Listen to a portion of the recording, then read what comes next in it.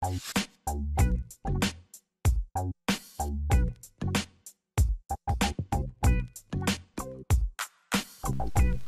go ahead and go to this website here. I'm gonna have a link to it on the description. Once you get there, find where it says Online Scanner on the right side. Click on that. That'll take you to this page. When you get here, click on this button here, Eset Online Scanner. That will bring this window here.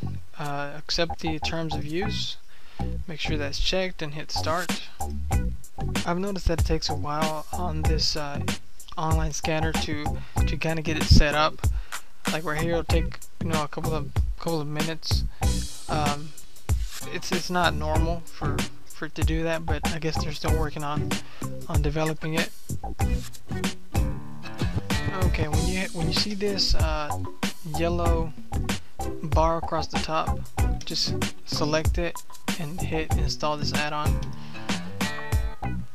And then you're gonna get this a few times, or probably once, and when you hit retry, it'll go ahead and take its time to load whatever it needs to load.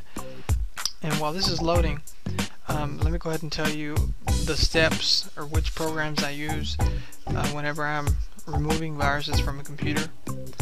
The first one I use, which I've made videos on these different programs, the first one I would use would be Malwarebytes. I would use that first to start, kind of begin the process.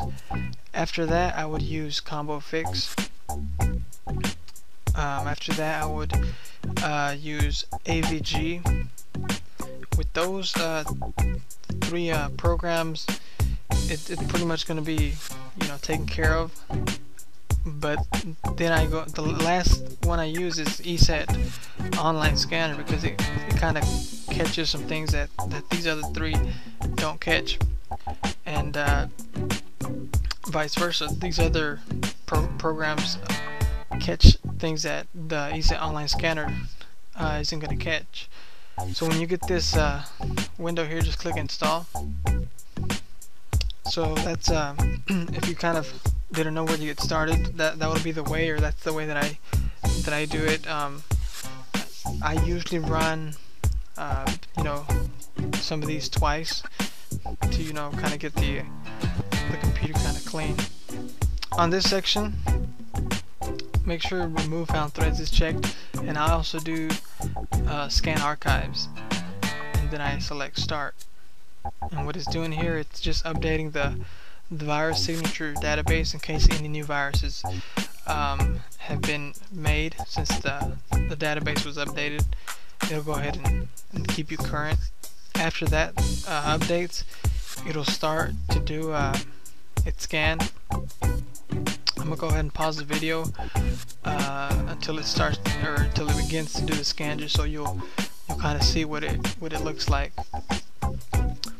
Alright, once the update is done, it'll automatically start scanning your computer, and it'll find any malware that's on the computer, and it'll automatically delete it.